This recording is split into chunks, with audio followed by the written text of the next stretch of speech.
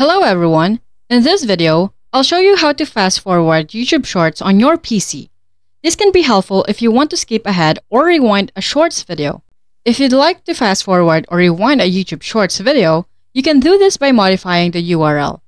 For example, you have a YouTube Shorts video open and it's playing. In the URL bar of your browser, locate the word Shorts.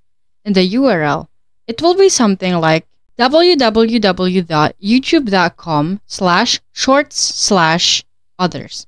Change the shorts part of the URL to watch. It should now look like www.youtube.com/watch/others. Press enter to load the modified URL. The shorts video will be converted into a normal YouTube video.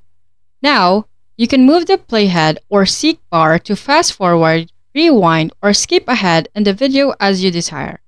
So, that's it.